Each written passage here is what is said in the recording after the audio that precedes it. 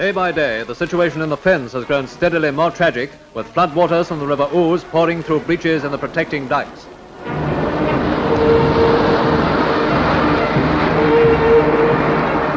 "24 hours a day, troops, prisoners of war and civilian workers labour to close the gaps and bring relief to the surrounding villages and to the farmland so vital to our national food production.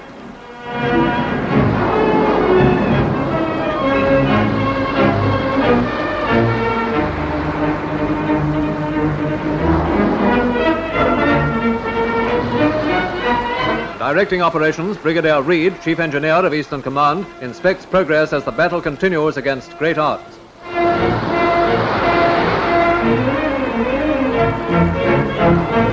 By night, searchlights illuminate a tragic scene as some of Britain's richest agricultural land becomes an ever-widening sea of desolation.